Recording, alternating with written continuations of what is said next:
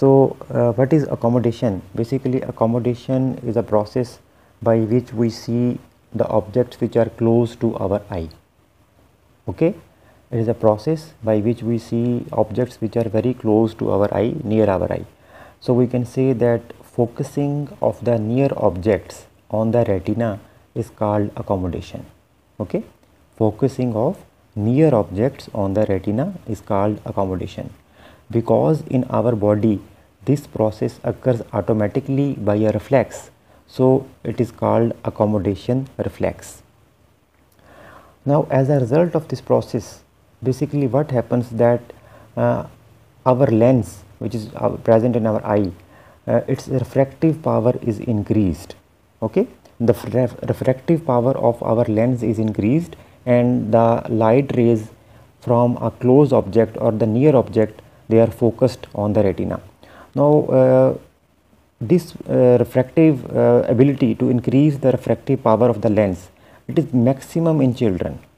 In children, this refractive power can be increased from the normal 20 diopters, because we have discussed that the normal refractive power of the lens is 20 diopters.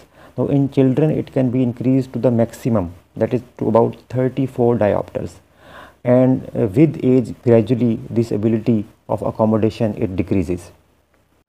Now in this figure we are seeing the process of accommodation.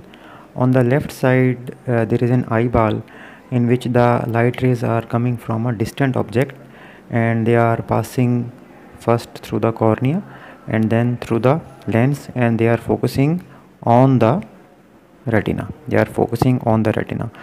But on the right side you are seeing an eyeball in which the light rays, they are coming from an object which is very close to the eyes.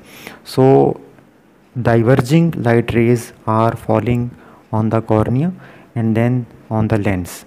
So note the change in the shape of the lens. The lens has become more globular, thickened or convex, so that the light rays can focus on the retina. If the lens would not have acquired this globular or convex shape, the light rays coming from the near object, they would have focused behind the retina.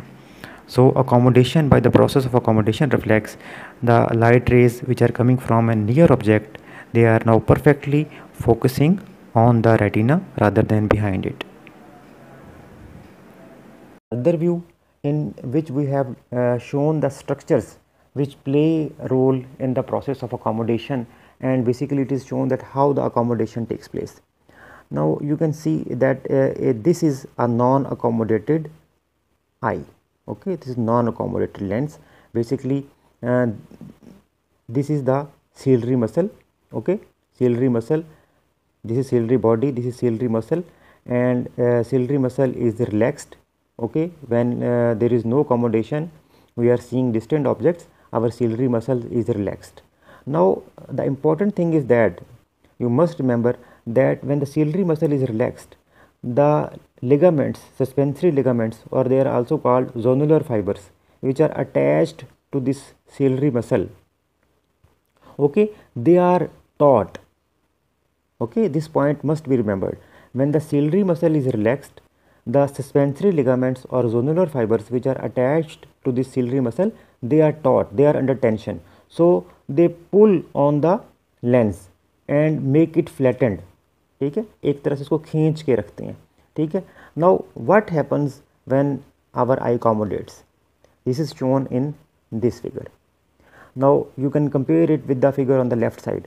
Now in this figure our eye has accommodated. Okay, you can see that the ciliary muscle has contracted. So we come to know that the main role in the process of accommodation, it is of the ciliary muscle. It occurs by the contraction of the ciliary muscle. So what happens when the ciliary muscle contracts? It comes close to the lens. Okay, when the ciliary muscle contracts, the important thing to remember is that when it contracts, it comes close to the lens. So these zonular fibers which give attachment to the lens, they are relaxed. Okay, on the left side they were taut, but on the right side in the accommodated lens, when the ciliary muscle contracts, the zonular fibers or suspensory ligaments, they they are relaxed. So the lens which is attached to these suspensory ligaments, it also becomes relaxed and it acquires its more globular or thickened or convex shape. Okay, so its refractive power is increased and now it can focus the light rays coming from the near object on the retina. Now this is again another view. On the left side, here we are seeing a non-accommodated lens. This is another view.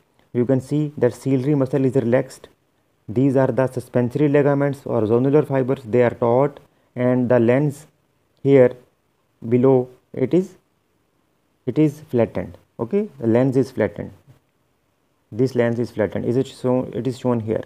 Now on the right side, the ciliary muscle contracts due to the impulses, parasympathetic impulses coming from the Edinger-Westphal nucleus. Parasympathetic impulses come from there, and we will just discuss subsequently the pathway of the accommodation also, in which you will see that how the impulses come. So when the parasympathetic impulses come, the ciliary muscle contracts. This is ciliary muscle in brown. So when it contracts, the suspensory ligaments or the zonular fibers, they are relaxed. So they are relaxed, and when they are relaxed, the lens becomes globular. It becomes thickened or convex. So now we will discuss the pathway, nervous pathway of the accommodation reflex, and it is very important regarding the exam point of view or your practical. What happens that when the light rays, when they do come from any near or close object, they fall on the retina. Okay, so on the retina photoreceptors are present. So from here the impulses go along the optic nerve to the optic chiasma.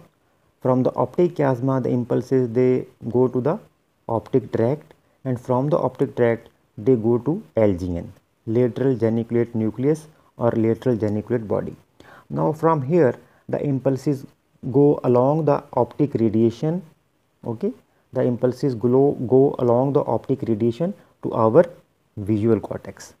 Okay, they go to the visual cortex, and from the visual cortex they go to the Edinger-Westphal nucleus. Okay, this Edinger-Westphal nucleus, it is the parasympathetic nucleus of the third nerve or oculomotor nerve. So it sends impulses to the ciliary ganglion, and from the ciliary ganglion impulses, parasympathetic impulses, they go to the short ciliary nerves. Now here I will show you another thing also that occurs with the accommodation reflex. Normally when accommodation reflex occurs, there are a couple of things which do occur in our eye along with that, but to distinguish these other things from the accommodation reflex, we have shown those two changes in purple color. Okay, the main accommodation reflex, it is written here in the black color, as you can see in this legend also.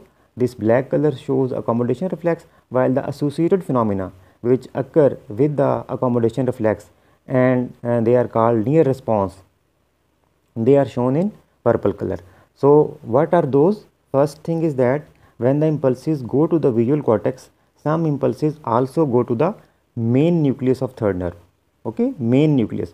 Here in the accommodation reflex, they had gone to the Edinger-Westphal nucleus of the third nerve, but the impulses also do go to the main nucleus of the third nerve, oculomotor nerve, and from there they go to the medial rectus muscle, which are the one of the extraocular muscles of the eye, as you know, and medial rectus, they contract and cause convergence of the eyeballs. Convergence, both eyes they deviate to the medial side so that the near object, it comes in clear focus. Okay, the both eyeballs they move medially so that they can clearly see the near object. So this is an associated phenomena. Okay, this is an associated phenomena which occurs with the accommodation reflex.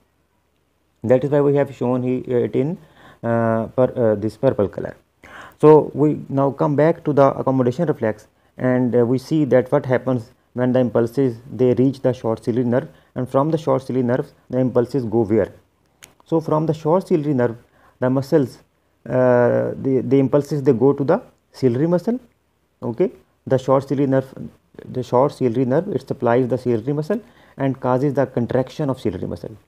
Now it is a smooth muscle, okay, and we have discussed that when the ciliary muscle contracts, the suspensory ligaments or zonular fibers, they are relaxed, and as a result the lens become more convex or more globular, and its refractive power is increased, and as a result of this it causes the image to be focused on the retina. So we say that the process of accommodation has occurred.